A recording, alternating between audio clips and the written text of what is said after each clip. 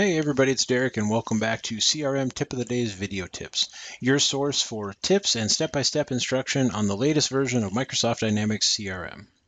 So in today's feature, I thought we'd go ahead and take a look at some Power BI integration with CRM. So I got an email not too long ago that just said help us celebrate Power BI's 1-year birthday, and more specifically PowerBI.com and the Power BI mobile app. And I thought, over the past year, there's been a lot of changes with Power BI and specifically a lot of easier ways to incorporate CRM information into Power BI and how to actually create dashboards and different items very quickly using some of the pre-configured content packs and then actually bringing some of that information into CRM itself. And so I thought this might be a good opportunity to just showcase some of the quick and easy ways that you can bring the Power BI information into CRM. So let's go ahead and take a look at this. Now, this isn't necessarily going to be a true Power BI video from the perspective of there's a ton of really good videos out on the internet about Power BI, connection sources, those kind of different situations. And I'm not necessarily going to spend a ton of time talking about, the differences between the desktop client and the PowerBI.com and mobile capabilities and, which one you want to use from a design principle and those kind of things. I specifically want to look at some of the ease of use scenarios that they've built specifically around Dynamics CRM. And so when we start talking about that, there's really two basic things that I want to highlight in this video. The first one is going to be just kind of the new content packs. So there's two baseline content packs that you can use. There's what's called the service manager or the sales content pack, and then there's the service content pack. And what they really provide is just a variety of different tiles and dashboards and different things that are targeted at a salesperson using, or a sales manager more specifically using CRM, or a service manager using CRM. So one of the first things that you have to have at your disposal is you have to have a CRM instance, and you have to have a Power BI instance. And you could do all this in a trial. This actually is a trial instance that kind of to demonstrate that situation. So I have a trial instance set up where I have CRM and I have a Power BI license set up for that item. So now if I were to go into my Office 365 and go into Power BI, this will allow me to see my PowerBI.com. Now, again, depending upon what types of design capabilities and design principles you want to do from an application standpoint, there's several different ways you could connect to this data source and then work with it. You could use, Power Query through Excel. You could use the Power BI desktop application. We're going to just, for ease of purposes, we're going to go ahead and use kind of the content pack. And so this is PowerBI.com. This is actually connected to a CRM instance with some sample data, so I can see my total active cases in the application. I can click into those cases and I can look at more specifics around those cases. I can look at when things were open based upon types of items that have come in there. I can look at cases or resolved based upon those situations. So this is just, cases by subject, so it tells me kind of what the broken down scenarios are. So this is a content pack that I installed into my PowerBI.com that allows me to see what this information looks like. So now what I can basically do, if I wanted to connect my Power BI to CRM, is I would go into my Get Data, and then I'm going to choose I could either connect specifically to a database or to a data source that I want to work with.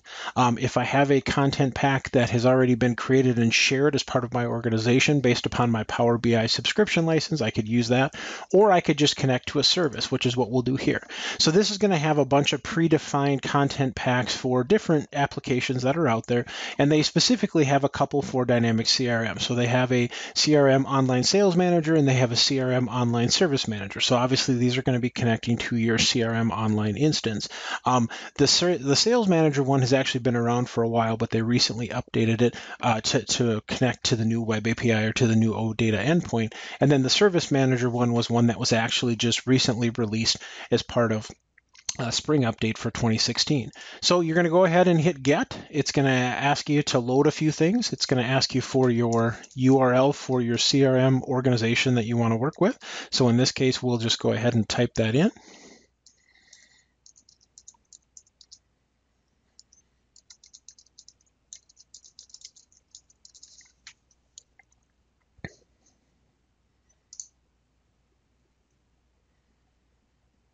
Then it's going to go through its authentication process. It's going to ask you how you want to authenticate. Because this is going to be a CRM online instance, we're going to go ahead and authenticate using OAuth. So we'll go ahead and authenticate using OAuth. We'll sign in. It'll prompt us to sign into the area that we want to sign into. So I'll go ahead and sign into this option here.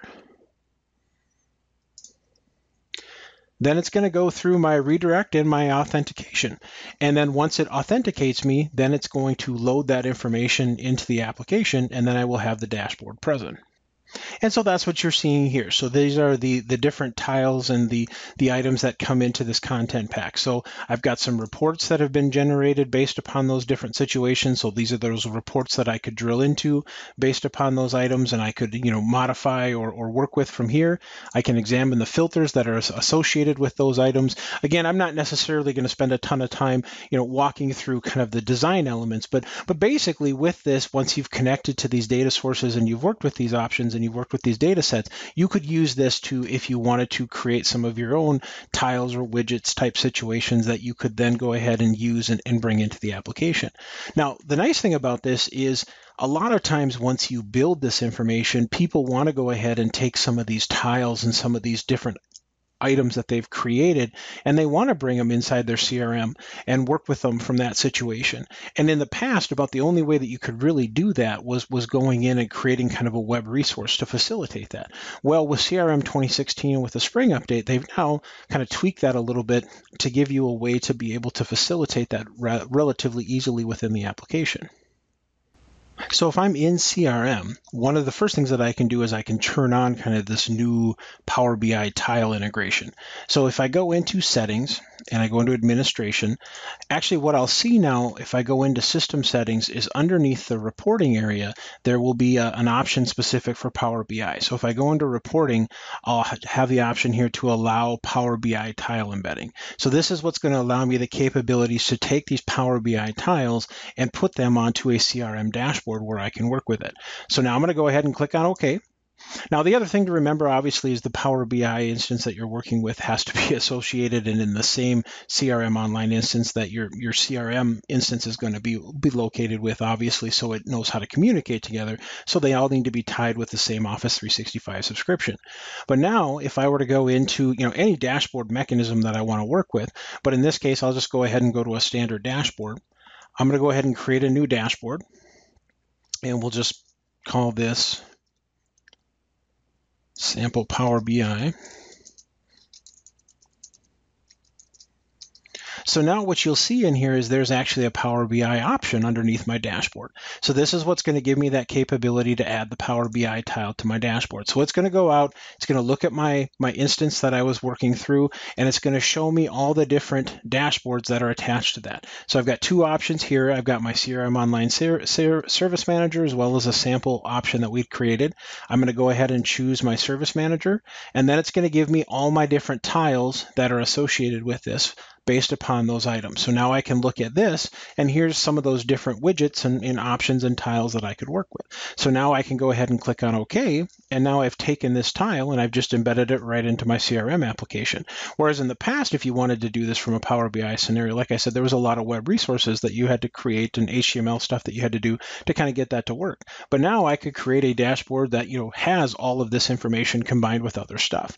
And so this is a great way that using Power BI, you can bring that information in. Now there's a lot more design principles and stuff, but hopefully this gives you a nice starting point to see some of the capabilities that you can do using the Sales Manager and the Service Manager content packs, as well as embedding the tiles into CRM.